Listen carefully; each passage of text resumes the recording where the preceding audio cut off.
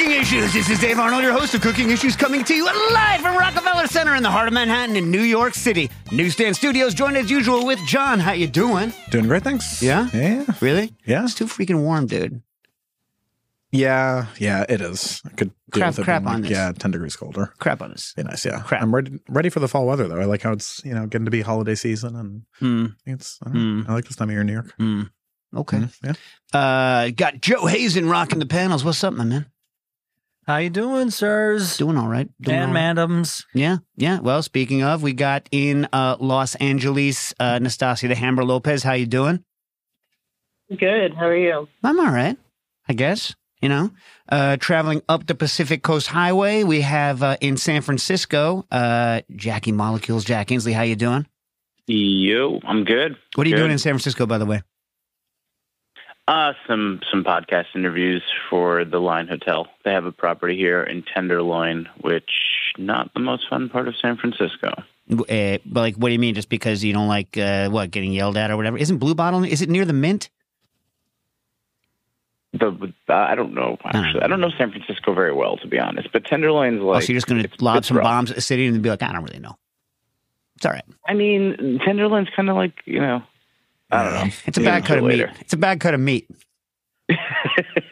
There you go. Exactly. You know what I mean? I mean, it's not a bad cut of meat. It's just whenever you go to some place and they're like, oh, Tenderloin. Oh, great.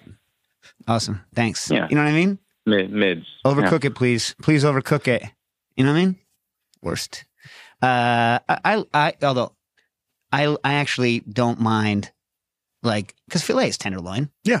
And I like filet. I'm going to go ahead and say I like it, even though it's not the most flavorful cut of meat. Yeah, agreed. When done properly, i.e. barely, just like a nice crust. And then there's sitting there, that little 1970s blob of meat there with some freaking potats next to it, some gravy, some freaking maitre d'hotel butter. Some glazed carrots next to it. Oh, yeah, dude. Glazed carrots are so money. They really are. So... Oh, by the way, before we go too much further, so you go up the coast even more, and then take a seaplane or a boat over to Vancouver Island, and you'll find Quinn over there in Nanaimo. Hey. Nanaimo. Yep. How you doing over there? I'm doing all right. All right, good. Back to carrots. So, my favorite recent carrot I've had is, remember Miley was on, Miley Carpenter, my sister-in-law? Her roast carrots, she says she doesn't do anything, but they're real good. And in fact, when once I saw the Food Network magazine, and they had perfectly peeled carrots with a little stub on it, perfectly glazed, panned the way she does it in sheet panned. And I was like, Miley, did you look at the original? And you're like, no, you're going to do it my way? Because Miley's carrots are a carrot above. They're a carrot above. And I don't even think she's sourcing hyper fancy carrots. If I got her Pete's Greens carrots from from Vermont, not Maine. Game over. If I got her Vermont Pete's, because apparently a cold weather carrot put in the ground and kept as long as it can be kept underground without freezing, it just gets sweeter and sweeter and sweeter. You know how I do my carrots? I cheat and I add sugar to them, like most of us. Yeah. Yeah. Don't be afraid to add sugar to your carrots. No, don't. Yeah. But I'm too lazy to do it, to pan it. So I always do it. I cheat though. You know how in cooking school, I don't know if anyone knows this, but in cooking school, the way they used to teach you to do this, right, is you'd put a little bit of water, you'd put in the carrots or whatever in the pan, sugar, salt, and then you'd make a parachute shaped, they called it anglaise, right? A l'anglaise, right? That's the way and you make a parachute-shaped, parchment with a hole in the middle, and you drop that sucker on top, and then you hit it, right? What do they call it? Is it not anglaise? What is it called? No, I'm thinking of the name of the parchment circle. You mean the cartouche? Cartouche, there we go. I should remember cartouche because rhymes with douche. You know what I mean? It's and so you put that thing on top, and then you hit it, and that's the way. And then it evaporates, and when it evaporates... I always put oil in too. It doesn't spatter too much, and then it self-glazes, right? So it's a lot easier than to me, it's a lot easier than parboiling, because then it's taking flavor out of it, right? Then putting it in and doing a post-glaze on it or adding the sugar later. So this is the way I always do it, but then some purists are well, you have to guarantee that you add the exact amount of water. The carrots. We like, listen, just add a little bit too less water, idiot. And then if it needs a little more cooking, throw a couple more spoons of water in. That's the way the rest of the world does it, people. You don't have to, not everything has to be complicated. Anyway, that's the way I cook most veg. Yeah. But I don't make the cardouche anymore. I put a lid over it and let it go. I mean, like, let's be honest, who needs that? I think that comes from a day when you didn't have lids around. Because you know how like in a like a lot of times in commercial situations, like you're like, oh, lid, no. And then you take your fry pan and you throw it on top of your pot. How many times do you use just your fry pan as your lid? Almost never. But I have my lids. I use only Movio cookware, and I have all of the lids for them, and I never lose them. Yeah, whatever. Yeah, but cartouche has got to be older than that. That's like Escoffier stuff. Maybe even older. Yeah. Do you know, they definitely had lids for all their pans. He definitely. Well, I thought the advantage of the cartouche is that there's like a little evaporation. So is there with a lid? True. You can't put a lid on a pot, turn it above the boiling point of water, and walk away and not have that thing evaporate to dry pretty damn quick. Sure, but is the cartouche more to like help avoid a skin forming on the top too? I don't know. Skin on top of your freaking carrots? Well, okay, maybe not the carrots, but I'm thinking other things. Okay, well that's not. So usually, if you don't want a skin on top, you put in quote unquote a knob of butter. Throw a knob of butter on top. I will not. I'll put a piece of butter on top. Not going to put a knob of butter on top. You know what I mean? What about ginger? Ginger. Do you ever cook with a knob of ginger? No. There's some mint on it. No.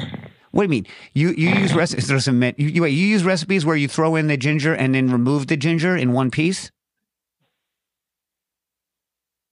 Because otherwise you would slice the ginger. Otherwise you would slice the hell out of it. In fact, I take pains.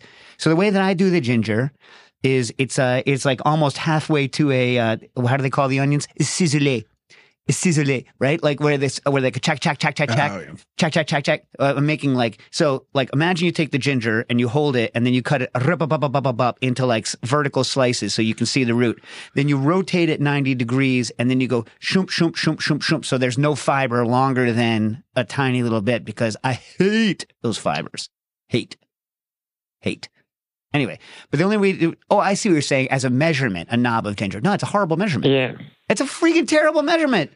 Dude, I look at ginger, and sometimes the ginger, what you would call a quote unquote knob, is like the size of like 5 times my thumb, and sometimes it's like the size of my pinky, depending on like what style of ginger they got, like whether it's quote unquote organic. You know what I mean? Yeah. No knobs. Is there anything that can be successfully measured by knob? Doors. Even doorknobs, different sizes.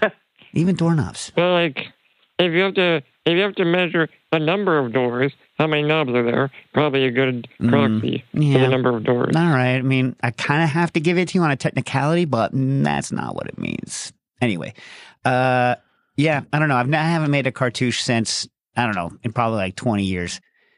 I just don't do it. What about like, we'll get back to it, but like, do you ever used to do the, all of those old moisture management tricks I think are interesting, and I'd like to research how they happened. You know what I mean? Like how someone decided that it would be easier to do that and to stick that thing all the way down. Because there's a famous, there's a famous Chinese cooking braising techniques where you stick a lid inside the pot that floats right on the water, right on the braising surface, and then will go down as it cooks. So the lid is actually inside of the pot. And I don't really know why, unless that's to keep things submerged, or I really don't understand it, to be honest. Give you a visual indication of when it's done. I don't really get it. I don't. Oh, by the way, I do like a glass lid. Do you like a glass lid? I like a glass lid. Yeah. I love a glass lid. I have all my pans have standard kind of steel lids, and I have a couple glass lids, and I always use the glass lid if I can, so I can see what's going on. You know what I mean? It is nice, yeah. Technically, like if you were using it, you're going to get less heat loss out of metal, but I don't really think it's that big of a deal because it's never going that much above the boiling point of water. So the radiation difference you're going to get off of a glass lid is like so not that much more than you'll get off of a stainless lid. You know what I mean? It's just not a big deal. Just not a big deal. All right. What about now's the time when we talk about what's happened in the past week? Anything? Especially because Patreon folks, you are light on questions this week, so we don't have that many questions to go through. But I will say that next week we have as our guest Robert Simonson, who I don't know. This is like his 95th cocktail book, something like this. Something like that, yeah. Something like this. I think he's trying to write more books than I think once he reaches the number of books as years he's been alive, then he'll only do one a year or something like this. But he writes, infinity cocktail books. So if you have any questions about writing for the New York Times, because he's still their cocktail correspondent, right? Their cocktail writer. I don't know. I think he still writes for the Times. And anyway, he's a well-known cocktail writer about town. He'll be on next week pushing his new book. And then on November 21, we have Matt Sartwell from Kitchen Arts and Letters coming for a Classics in the Field. Classics in the Field, yeah. So listen, I really want you guys to ask some questions beforehand so he can look it up on Classics in the Field so we can really get going. All right. And then you want to talk about the benefits of Patreon if there are any, such as they are? Yeah. Again, patrons today, as of this Tuesday, will get a promo code for Robert's latest book, because we try to get promo codes from Kitchen Arts and Letters for all of the guest books. So that always tends to happen. And early access to the podcast, access to the podcast video stream if you get a certain tier, and then sometimes we do special live streams, right, Dave? Yeah. Well, when we miss a show, usually I try to do some sort of live stream to make up for it. And then, the real problem with that, though, is trying to figure out how to get the most people who can, watch it as possible, because I don't think that they stay around, right? Like we did one with McGee that was a lot of fun. But no, the YouTube one we were able to archive. Oh, yeah? All right, great. You know what I want to do? I want to get people more discounts on the equipment that we use, equipment that we like. I want to get the patrons more discounts on that, because that was fun. And people like Edward's Age meat that we like. Yeah, gonna get meat that we like. Yeah, that'd be great. You know what I mean? Yeah, we're gonna do that. We're gonna Quinn. You hear me? That's what we got to do. All right. Also, listeners should go to patreon.com/cooking issues. Yeah. All right, listen. What do you guys got for me this week? What do you got going? Who's got some cooking issues this week? Nobody's got anything. You have to carry the show. Oh man, you guys are the worst. The worst. I was waiting for everyone else. Oh. John, you got nothing? No, I mean, I got stuff. I've been working on my new menu. So trying to do something more Belgian, or not something more Belgian, something Belgian. Yeah. Which is exciting. It's fun to think about this cuisine that really no one really knows too much of. Name a cuisine that is more underrated than the Belgian cuisine. I mean, I'm sure there are plenty, but Belgium is definitely one in Western Europe. Yeah. Okay. Fair. Yeah. No. But few. Yeah. Croatia. Western Europe. Yeah.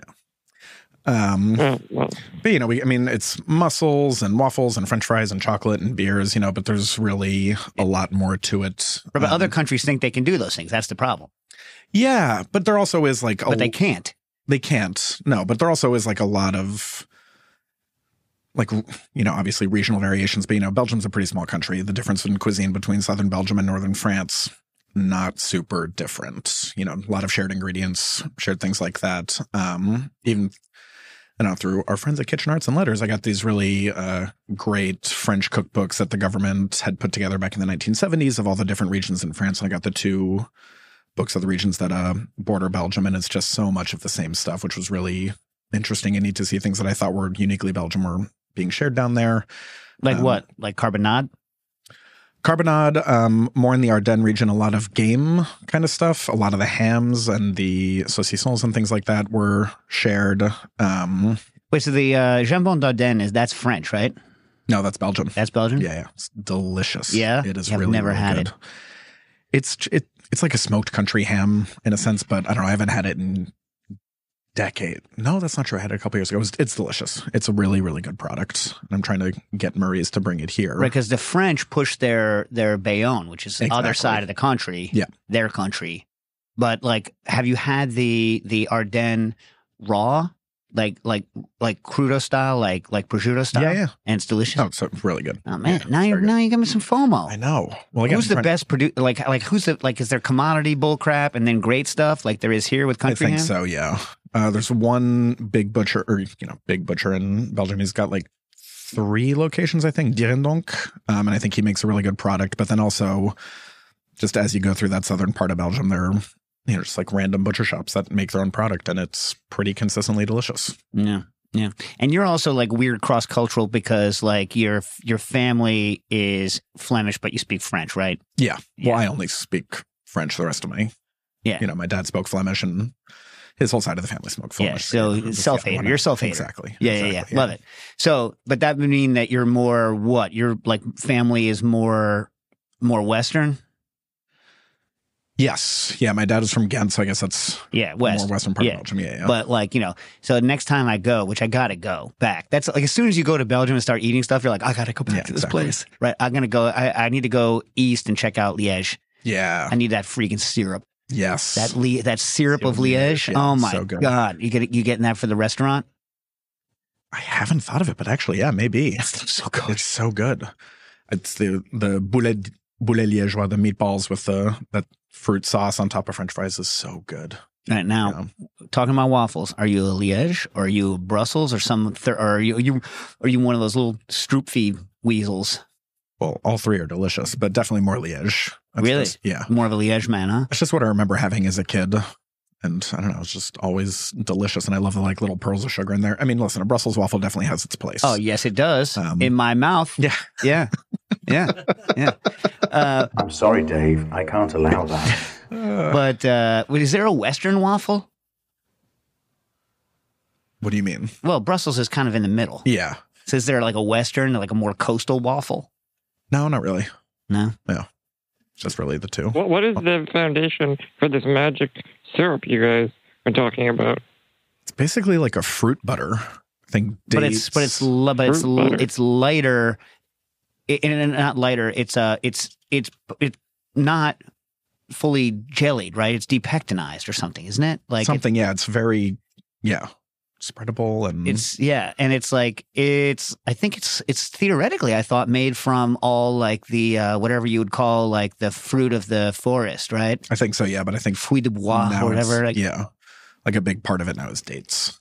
I think that's cheating. Yeah, cheater. Yeah, but it is high in sugar. It is. Yeah. And dates are delicious. Yeah. Yeah. Good stuff. But it's fun to be thinking about this menu. Especially because I never actually lived in Belgium. Did spend a lot of time there, but it's fun to connect with this sense of family history and kind of figure things out and find ways to put my spins on it that make it a little more interesting for the people eating here. So like one dish that I'm really looking forward to trying that sounds really good in my mind. Just need to get my combi oven fixed. There's this dish called lapin à criec, so rabbit stewed in the cherry lambic beer. Oh, yeah. Served over French fries and all those good things, of course. But I think it would be really interesting to do that similar kind of sauce, but with duck. So nice duck stock, layer it with the cherry beer, maybe some cherry preserves to thicken it up. So not rabbit. Not rabbit. Yeah, because you know what Americans don't really eat? Exactly. Rabbit. Yeah. Like a rabbit is delicious, but if you put rabbit on the menu, people are like, what? Exactly. And then you even if you were like, lapin, they'd be like, what's that? You're like, rabbit. They're like, nah. No, exactly. Yeah. You know what I mean? Like, not to mention, you would do a good job, but like a lot of people who even like theoretically would eat rabbit would be like, it's going to be dry and bony. And you're like, you know what I mean? Yeah. And I don't think it's physically possible in a restaurant from a cost standpoint unless you had infinity time and money to serve some sort of boneless rabbit prep. Yeah. Like it'd be, you can't. So time consuming. Yeah. It's not possible. It'd be infinity money. Yeah. Yeah. It'd be good. It'd be good, yeah. And then make a stock from the bones. Be delicious. Imagine if you could do that. Your yield would be 0. Yeah. What if you somehow could like bone it out, right? And then like glue it back into it, and then like that'd be good. It would be good. Ridiculous. Very time consuming. Ridiculous. Do you know what I used to do when I was so young and stupid? I tried to do it once at the French Culinary, but it's just such a pain in the butt. I used to do you know how you inside out bone quail? Yeah. Yeah. So you would inside out bone the quail, and then I would low temp them, and then put the like a 62 egg inside, and then bread and fry them. And then they're almost like a quail Scotch egg. That sounds good. It was really, really good. But it was like, what a pain in the ass. Yeah. I mean, but what a pain in the butt. Like, just do that at home. Yeah. Do that at home. Do that for you and your 4 best friends. Don't do that for people who are coming in and paying for it. Because that's the worst. There's certain things you can't do for money. Yeah. You know what I mean? Agreed. Things you do for love. All right. What else you got? I went to Superiority Burger last night. Oh yeah, which was really good. Was Brooks? Was Brooks there? He was there. Yeah. Was he wearing his French fry hat? Yeah, of course. Yeah. Yeah. Brooks Headley, famous for his French fry hat, right, Stas? Yeah. Remember, like Brooks Headley loved wearing his like Fry Guy hat, but did not like you mentioning the Fry Guy hat.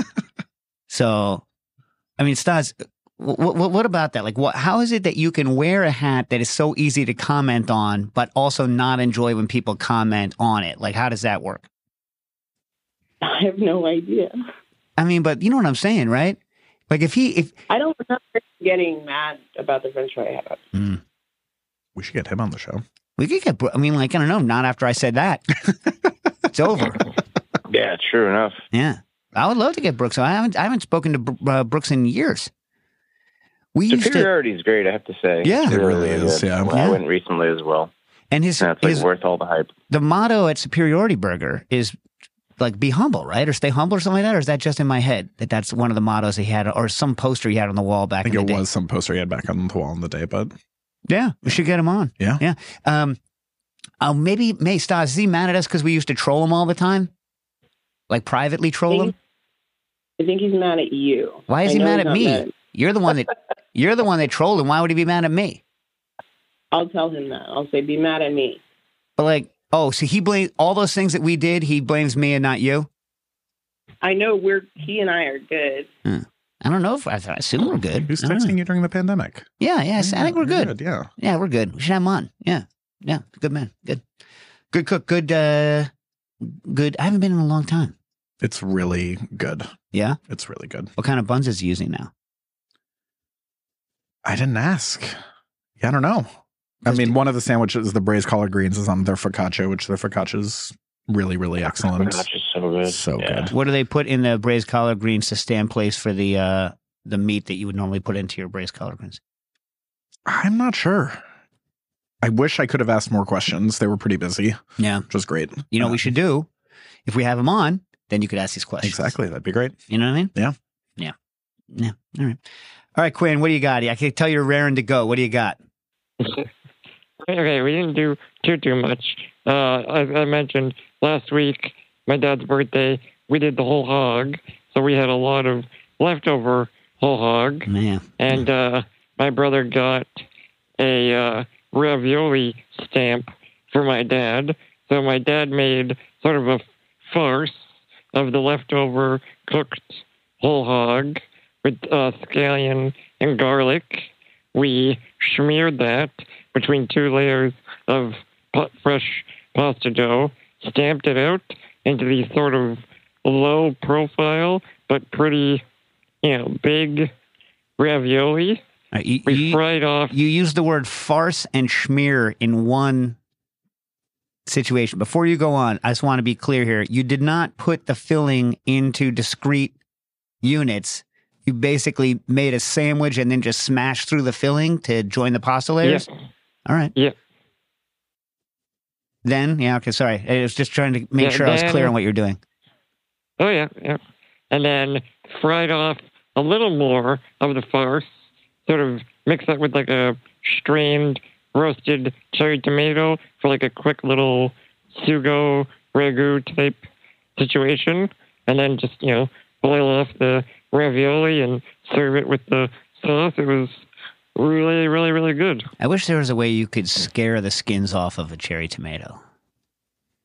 Just like walk up to a cherry tomato and be like, "Boom!" and then have the skins like fly off.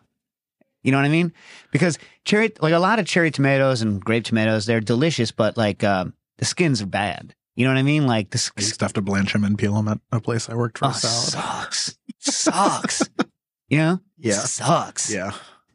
Like that's why I think Camparis are the sweet spot if you have to peel them, because they're big enough that you're getting a decent yield out of them. But yeah, but if you need them to be like whole like cherries for like the look on a plate and you have to peel them all, God help me. That's not anything I would ever want to have to do. That's why I never do it. Yeah. Does anyone sell them? No. There's not a pearl onion equivalent. That would be impossible. Nothing's impossible where there's money. Where there's money, there's hope. All right. So now you use the non-standard technique here. How much bleed? Well, did you not get that much bleed out on the ravioli because they were so thin, or did you have any delamination issues? Yeah, no, we didn't have any delamination issues. Because again, I'm trying to think of like, okay, we've got this big, like, squarish stamp shape. Mm-hmm. How do we actually get an even layer, between the filling? So like, okay, let's just like spread a stripe across the whole, big sheet. And what was the media? See, here's the issue, right? So like, if you took when you say farce, and when I'm hearing farce, I'm thinking almost like mousseline, in which case it would work because you could literally just cannel mousseline into water and they won't spray everywhere. So it might be like self-sealing. Whereas like, I don't think this would work on like a cheese filling or a non-bound filling, right? You see what I'm saying? Yeah. Yeah, maybe. Yeah. So in other words, like, I don't know that this would. It was all cooked, but it was pretty smooth. So I don't know. No, you don't have to pre-cook. Oh, you're saying it was pre-cooked? But it was smooth? Yeah, like the mixture. Yeah, the mixture was pretty smooth. Yeah. Did you bind it with eggs or any crap? I don't think so. Mm. My dad made it ahead, so I think it was just like the chummed up whole hog and then a little extra like flavorings. Mm. Chummed up is one of my favorite things to say. I don't say it on air enough, but like in real life, chummed up is like, we like chum that up. You know what I mean? Like I use that because chum, I don't know, it's a good word. You know what I mean? I feel like it's one of those words needs to get used more. All right. And so, what about you, Stas? Any food stuff going on in Los Angeles or no? Anything? No, Jack and I were thinking, and we didn't do anything. You didn't do anything? Food-wise, no. Well, I saw that you guys were at Flappy Doodles again, so I'm assuming you had the Flappy Nachos. I'm assuming you were seeing Pauly Shore again.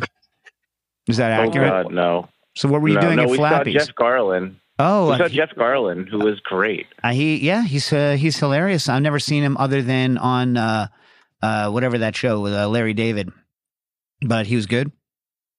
Yeah, he was fantastic. Did he get more than 15 people at the show? He did. Yeah. And how were the Flappy Nachos? No, I did not touch the Flappy Nachos. No way. That's just such a gross name. No. Flappy Nachos. Exactly. So, John, what do you think of this as an alternative service? So, like, there's shows going on, right? And they have a light, and if you turn the light, what is it? If you turn the light off, they come, or if you turn the light on, they come? I think if you turn it off, which doesn't make any sense. Doesn't make any sense at all. Did the light break, or do you need some food? Both. You know what I mean? It's like doesn't make any sense. That's stupid. It's real dumb. Yeah. But they have to explain it to you 35 times. When you show up at a restaurant or a bar, a club, or whatever, and you have some system that you think's a good idea, but you have to explain it 35 times, it's a bad idea. Yeah. You know what I mean? Bad idea. Yeah. It's like when you go to an airport and they have to hire someone to scream at you about what line to be in, right? No. This is a design problem, my friends. This is a design problem. You know? Yeah. That's right. Why are you screaming at me? I don't come to this airport. Here's my favorite. When they're like, you go to one place, you need to take the laptops out of the bags. And then you're flying home and they're like, keep the laptops in the bags. It's like, what the hell, man? It's like, just put a giant freaking sign. Some airports do this. They put a giant sign. I know it's different everywhere, so we're not mad at you. But in this airport, the laptops stay in the bag. You know what I mean? Yeah. I mean, Whole Foods checkout kind of nails it. Yeah. Big sign, colors. Bing, noise, there's colors. Yeah. Yeah. An arrow pointing at you, and yet people still mess it up. Then I get bent. I'm like, that's my register, fool. Yeah. You know what Whole Foods blows at, though? Whole Foods, I think, peak was like, I mean, I hate everyone knows I hate Amazon, even though I shop with them constantly. But when they took over, I mean, obviously, Whole Foods, like, you know what I mean? But when I go there, now that you're supposed to like sign in with your Amazon account, but it's not easy. Doesn't it know who I am? I have my phone. I'm paying with it. Stupid. Have you been to the new every Wegmans time. It makes no sense. Makes no I'm sense. a Prime member. I use my same credit card, same phone number, and every time they're like, we couldn't find your account. Yeah. Like, how? How is it possible? Yeah. You should walk up in the line. It should say, Jack Inslee, go to the register, because they know who you are. You know what I mean? That's right. Yeah. You walk up. You know, it should be like, yo, they Jack. should be able to tell me when my packages are arriving of everything else that I've ordered. Right. It should be, yo, Jack, I noticed you were talking about being out of milk when you were at home, but you forgot. Are you going to get it at a different supermarket? Because we're watching. Right? And yet instead you're like trying to get to your QR code on the phone. Ridiculous. That's why I don't even go anymore. Hell with it. Yeah. Yeah. Right. And you're going to sit there and lie and tell me that you didn't have the flappy nachos because you sent me a picture of the menu item. I did, just because it's just a ridiculous name. All right. No, I haven't had anything good out in LA lately. Though I've been trying to cook more at home. I made a Japanese curry recently, and I had a moment of like short circuiting my brain where it calls for deep caramel roux, and I couldn't decide in my brain what that meant, like what it looked, what the color of deep caramel was. You know? Like, what were the choices in your head other than deep caramel? It's deep caramel brown is what the recipe said. Yeah. Which was like, but caramel is kind of its own color. It's not brown. So should it be deep brown or, anyway. I mean, I don't know. I think what that means is don't burn it. moment. I think what that means is make it dark, but don't burn it. Right. I'm going to translate that for you for the next time. Make it dark, don't burn it. You an oven roux? No. No. You can do that? Yeah. I'm big oven roux for dark roux, obviously. Yeah. Speak more. Well, you just choose you choose a more. medium like a medium temperature, so it's not going to be too fast, like 350. Put it in the pan. All the water evaporates pretty quickly, right? And then you just sit there and you wait for it to cook to the color you want. Huh. Yeah. Really? Yeah. Well, how about that? Yeah. Well, that seems a lot easier than I'd say standing so. over the and stirring. Yeah. I'm also big on make ahead roux. I've got like I just a white roux. I've got like 8 blocks of just a white roux in my freezer. Wow. Okay. That's But nice. okay, so a couple of things on the roux. One, another good way to do it is to have the money to have a control freak induction burner. That's another good way to do it. Good for you, Dave. Fancy. Good for you, Dave. Oh, me. I didn't pay for it. You know what I mean? But me. They are quite handy. Believe it. Yeah.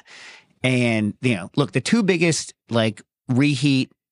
the 3 biggest reheat things are the rice cooker, the induction burner, the control freak induction burner, and the APO, the precision oven, which is these 3 things are reheating monsters. You know what I mean? Or like keeping at a particular thing. Although I just really effed up with my rice cooker. First of all, my rice cooker periodically, it's like 20 years old. It'll die. And then I'll unplug it. I'll say some words over it. You know what I mean? And I'll let it sit there for a week to kind of stop being angry at me. And then I'll plug it back in. And every time I've done this, it's come back to life. So it recently did it, but it had been out of commission for a little while. And I rested my arm on it. So for those who don't know how like a Zojirushi rice cooker is sealed with a gasket all the way around. And all the steam from the rice comes out of 3 little tiny slots right in the top of the thing. And it still happens that it's right next to my induction burner. So I'm sitting there on the induction burner. I put my arm, rest it on the on the zojirushi, not remembering that I had plugged it back in and was currently cooking rice. And it goes, "Fa-boy!" Look at that. Oh. Yeah, dude. It's a good little burn. Yeah, but it's like, so that's, if you want to know the exact shape of a zojirushi, like steam vent, just look at the wrist. As soon as it happened, I was like, oh man. And then everyone's like, you got to put ice on it. I'm like, maybe I'll just cook dinner instead. Right? Who the heck stops cooking their dinner so they can go put the ice on it? You know what I mean? It doesn't even really help. Yeah. Now, you know what? So Wiley Dufresne, brother-in-law on the show, Stretch Pizza owner, blah, blah, blah. He swears by the old cook's technique of putting an egg white on it. But I hate the way it feels so much that I won't do it. Anyone here do the egg white trick? I do the honey. Honey. Honey's great. I hate being sticky. But it will, I guess, stop the air from touching it. You don't need a lot. It just it kills the pain. Really? And it leaves a really, I don't know what the bacteria or whatever is inside honey. It really does help the skin not form blisters. All right. But since you're talking about pizza, yeah, you know, Wiley, what's the reheat technique on pizza? That's a good question. So when I throw, Searzall for the crust. Like the best is like 300 in the APO. It's like 300 degrees, 50% steam just to bring it back up to temperature, and then flip it over and Searzall the bottom crust to make it like a crisp. In fact, before I even had the Searzall, I used to stand further back and blowtorch the bottom. So Lombardi's Pizza is one of the famous pizza places in New York, and it goes kind of up and down in quality, right? But they used to have a famous clam pie, and it used to be that they would add bacon to the clam pie, and then they stopped basically doing anything that I wanted them to do. But like when that thing came, when you got it delivered, it had trashed itself in the box. It had steamed the bottom of the crust in the box. So a flip and a toast on that was always like the super money. That was whenever we didn't have a kitchen. That was our go-to. Hey, I snuck more crushed red pepper into Stretch Pizza because I have to have crushed red pepper, and they don't serve crushed red pepper on the table there, and I just don't enjoy pizza without crushed red pepper. I just don't enjoy it. You can't even ask for some. He won't give you a little bit? He probably would, but then you know, I'm deemed by certain members of my family to be an a-hole if I ask for things like that aren't out. But if I want to enjoy it, so like I always wear something with pockets, and I pull the crushed red pepper out of the pocket and put it all on. Hey Dave, have you ever put Thai chili pepper or Korean chili pepper on pizza? Like other kinds of crushed peppers? No, but you know, now I should, because you know I can buy giant bags of that stuff. You know what I mean? I should try other ones. Yeah. What I like about the crushed red pepper is no matter how much you add, it's only going to add a certain amount of heat. You know what I mean? The crushed red pepper that I buy, you know, which is not fancy at all. It's not like the Calabria. It's like regular crushed red pepper. It's so dry that if you add, like, when you cook with it, you're like, oh, this is the amount that I sprinkle on stuff, so it's fine. But you put it in a sauce, and it does get hot. If you put it in a sauce and cook it, it gets hot as it rehydrates. But it doesn't have time to rehydrate on top of your pizza. Whereas I'm wondering whether some of these other quote-unquote higher-grade peppers, or even if I bought like nice dried Calabrian chilies or something like that, whether they would like just level me if I did that. The amount that I put, I'd have to actually moderate. And everybody who knows me knows I detest moderation. You know what I mean? But I will try it. What pepper would you go for? I use Thai sometimes. Yeah? Like crushed Thai chili, yeah. Yeah? All right. Do you know, so going wet for dry and dry for wet, you know, the thing that I like, but it's very hard to buy in Manhattan for some reason, is the, I've mentioned this before, the Hungarian pepper paste. The Hungarian, like the paprika, but like pepper paste. It's like 20% salt, and the rest fresh pepper and like nothing else. And they like chum it up, and then it becomes a paste. And oh my God. And they have 3 spice levels. The ridiculous, which is, you know, not ridiculous for pepper freaks, but it's quite hot. Yeah. And then the medium one, which is the one that you can use as much as you can to and tolerate the salt, right? Because it's 20% salt. That stuff's good. Can't buy it. Not in Manhattan. All right. Quinn, you were going to say something about peppers? Going to make fun of my pepper love? If you're sneaking in pepper flakes, don't they still notice when you like pull it out and sprinkle it on your pizza and go like, hey, what are you doing? I may not seem it, but I'm pretty slick. Mm. You know what I mean? I pull that stuff out. But Get you a pair of cargo pants. yeah. Well, like, I have actually flat packed stuff like that. Like I put it like in zippies so that you can't see the bulge. You know what I mean? And like one time I literally filled my inside jacket pocket with crushed red pepper and then just went into my jacket pocket and was like, beep. Oh my God. Yeah, dude. Crushed red. Give you some balloons and put it somewhere else. Yeah. Well, because I am a clown. That's for sure. Wait. So Nastasia and I, long-time listeners know that we used to we wouldn't even sneak it in. We would show up and then put a container of arugula on our table and just start using it. You know what I mean?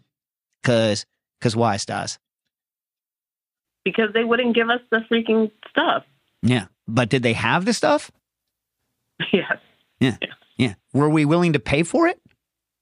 Yeah. Yeah. We were even willing to pay. So the other network was paying for our pizza. And we realized that maybe they were like, well, I'm not going to give those guys the arugula. Nastasia and I are like, we'll pay with our own money. We'll pay you cash. Give me the freaking leaves. Give me the leaves. Like the French arugula or the baby arugula? I think they had the baby stuff, right, Stas? The smaller stuff or the wild. Anyway, but I was they did. I just want like greens on my freaking pizza. I like greens on my pizza. And Nastasia also appreciates greens on her pizza. Makes you feel like, speaking of like health, right? Health pizza. But I don't like it. I actually like the texture of it. I prefer pizza. When I'm eating pizza at home, it's 100% of the time with greens on it. Not like 50% or like 20%. Really? 100% of the time. Wow. I just go, shoomp, blap. I throw the greens on top of the thing, some extra oil, some salt. I'll even do it if it's dressed, as long as the dressing doesn't conflict with the pizza. I don't want a dressing to conflict with the pizza. Like, don't give me some sweet dressing. You know what I mean? Anyway. What would be your strategy for sneaking greens into stretch? I would never do that. I would get my butt kicked so far. I would never do that. You show up with a cutting Rightfully board so. and a knife. Yeah. You can't bring outside food into a restaurant. It's just not okay. But like, Except for this time we used to do it at Roberta's. we did it at Roberta's. and all the pepper flakes. The pepper flakes doesn't count. That doesn't count. It's a dry good. Listen, but like you can't do it. But Nastasia and I tried, and I feel like we were within our rights. What about freeze-dried arugula? Would that be safe? What the hell, dude? That would be garbage. Yeah, that'd be terrible. Like The dry good file then. that under safe but garbage. You know what I mean? Freeze dried By the way, arugula. when Just had did no you rules, stop- you know what I when- mean? Yeah. Stas and I bringing like freaking arugula in was like the least not okay thing that was happening in terms of, because like, God bless him. At that 'Cause it was- time, especially. it was a great like the place. early days of Roberta's, anarchy. Yeah. I mean, in a good way. I mean, it was very successful. You know what I mean? Yeah. Like, but but like, Legendary. it was like a place where rules didn't exist, except for Nastasia and Dave can't have arugula. The only rule that was followed at Roberta's was Nastasia and Dave, no arugula for them. That's funny. They're too busy making their freeze dried pizzas, because Whole Foods sells Roberta's pizza. Yeah, no, It's terrible. I mean, listen, I'm not Fighting words. I've never tried it, and I'm never going to say anything negative about anyone's food products. I haven't tried it. I don't know. But you have to do a lot of changes to whatever your recipe is to get it into a Whole Foods, because Whole Foods has a lot of like really Silly requirements. yeah. So like really just things that I think are like, I've said it on the air like a million times, like the quote unquote no nitrates, like all of their like label buffoonery saying that things are uncured, or like the ingredients that are okay that are not good versus the ingredients that they say aren't okay that are fine. It's just the whole thing's the whole just like fiction of like what is a good label or not, and how that translates. It's like it bothers me. We should do We should do a show on it at some I'm point. not trying to, protect Whole Foods at all. It's one of those things that like, oh, I'll see it in the freezer section. That sounds lovely. I hope it would be good. It's just, yeah.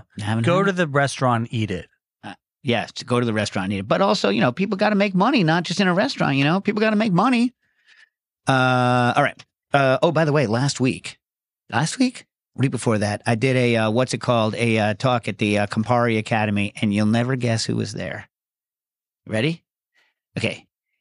Josh Seberg from Norfolk, Virginia, right? Who I think his current thing that he's repping is the Model Citizen cocktail, like a pop-up that he does, repeatedly. Came with his crew, right? To Campari. He's the guy with the Spinzall tattoo. Nice. So I got a picture of me with the all I do is spin, spin, spin, no matter what. I got to post that. I got to post that on the social media. But I was pretty damn excited. I bet. Yeah. That was pretty Speaking cool. of social media, when did you stop tasting the Geosmin, Dave? So what Quinn is referring to is, so a while ago I bought, so Geosmin is, everybody knows Nastasia, and I love the flavor of dirty, dirty beets. Right, Stas? Yeah. Yeah. Love it. If you replace love with hate, that'll be accurate. I actually like beets in limited quantity. And my wife loves beets, so I cook beets. I like beets fine. The chiogas aren't as dirty tasting, right? The what? The chioga? How do you pronounce it? Chioga? I don't know. The yellow with the little lines in it. How do you pronounce those beets? Aren't those the Badger Flames? I don't know. But yeah, not as bad. There's regular golden beets. That's what I call them. But they're not as dirty, right? No, yeah. Not as dirty. Yeah. So anyway, like the aroma of that dirt is a chemical called geosmin, right? And it's so what happens is in soil there's bacteria. It rains, the bacteria make the geosmin, and that's what smells like that, like just wet. Or if you were like when you're doing potting plants, if you ever potted a plant and you put the water on the dirt and then you bring the dirt up to your nose, that flavor, that aroma, that's geosmin. Now, Ariel was laughing. Ariel Johnson was, friend of the show, flavor chemist, organic PhD, organic chemistry PhD. She was telling me what the taste threshold of geosmin is. So I bought 1% geosmin from a perfumery warehouse, and she did the calculations, and according to her calculations, 10 drops from an eyedropper, which is a half of a milliliter, right? 10 drops from that bottle would be enough to give a faint but distinct dirt smell to an Olympic-sized swimming pool. That's crazy. Right? So I probably should have consulted her before I made the drink. So I had this idea because, whatever, like there's so much talk about martinis and dirty martinis and people dirty martini this, dirty martini that, dirty martini flavored freaking spaghetti. Have you seen this dirty martini flavored spaghetti? Ew, no. What? Yeah, so people are like, oh, now, so like cocktails have become food, and now food has become cocktails. No, yes, no. Yes, it's a thing. Okay, but what are they doing to the pasta? Fault? What do you say about TikTok? Yeah, it's TikTok's fault. I said, is it TikTok's fault? Yeah. Yeah, it's TikTok's fault. Yeah, everything. Yeah. Whereas you could just say, I'm going to put some olives in my pasta, and you'd be like, fine. And maybe I'll vodka or whatever. Or, like. Wait, what are they doing to the pasta? I don't know. They're calling it a dirty martini pasta. Whatever. It's just another one of these things where someone came up with a good title. Someone's like, I like dirty martinis. Right? And then they're like, oh, I like dirty martini pasta now. And it's just one of these things that happened. Anyways, so the other thing happens the other way. So I'm so sick of hearing about the dirty martini. And by the way, right, we need to find something to do with all of our olives, right? So like you can't, like, maybe someone has a source where they can just buy brine. I never had a source where I could buy brine. So we would have jars and jars of olives left over from the dirty martini land, and we don't have tapenade on the menu. So what are we going to do? You know what I mean? Anywho, Can you garnish the drink with the olives? You need more brine than exists. Like the people who want dirty martini, they never even say dirty. They're like filthy. Make it filthy. And they just want basically They want like a pickleback, but with olive brine. You know what I mean? And you're like, I can't just buy the brine. Maybe you can. Maybe you can just buy the brine. Anyway, so I was so sick of hearing about the dirty martinis that I was like, yo, dirt martini. I'm going to make a dirt martini. And like, so one of the very famous early, modern dishes in the early 2000s was the Rocas, El Calarcan Roca, when they hooked up their rotary evaporator. They threw dirt from outside, from the forest, not from the parking lot, but from the forest into the thing. And they rotovapped it and it had characteristic kind of geosmin notes in it.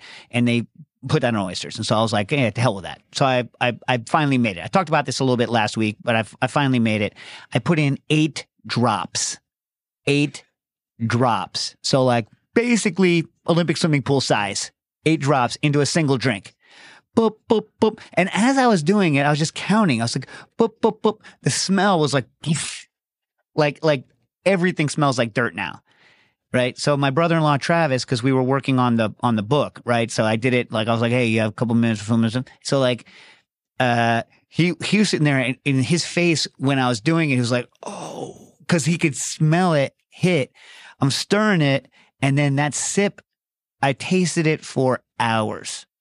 It wasn't as bad as the time that I got straight methylphenolate on my lips. So that's fake Concord grape.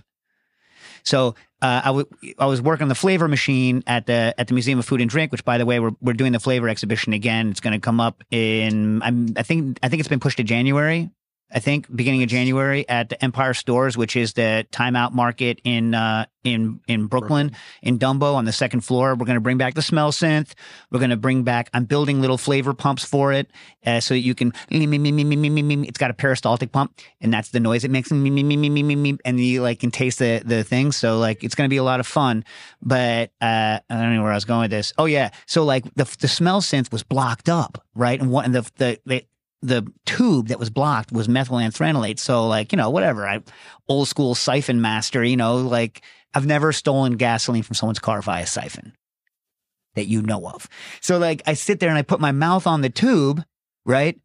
And straight methylphenolate in my mouth. And I could not taste Concord grape flavor. I mean, not like I couldn't taste it because I literally could not sense it anymore. I'd blown out my ability to sense methylphenolate for like 9 months. It's back now because I just made Concord grapes. Stas, you'd be jealous. I did the Concord grape crush. I know you like that. That's one of the things you actually love it. Yeah. Yeah. That's one of the things we have on the East Coast. Is there anything else on the East Coast that you like other than Concord grapes? No, I think that's the one thing that's the one thing that's missing. Yeah. I was at the farmer's market and it's late season. You know how you guys know how you can tell if the Concord grapes are good? Bees. Ding, ding, ding. Bees. Covered in bees. So, I was like, I made the guy put them in a bag and then just sit there and tap the bag till most of the bees left. Another trick you can do is when you get home, like tie the bag off and like put it in the fridge and get the bee really cold before you like try to get the bees out. But man, yeah, bees. But like, if there's not bees covering the grapes, then they're not right. They're not, they're just not right. They don't have the right aroma. You know what I mean? Like Concord grape is like an aroma that is just so good, so good. So the technique I do with the Concord grape, that Nastas and I used to do, like we used to use the wet grinder. Remember, Stas, what a pain in the behind that was?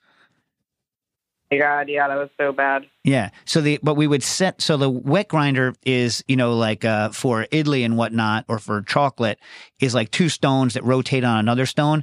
But we would set the stone high enough that it wouldn't crush the seeds. The problem with Concord grapes is they're one of the, first of all, you can't buy grapes with seeds in the supermarket anymore. Did you know that?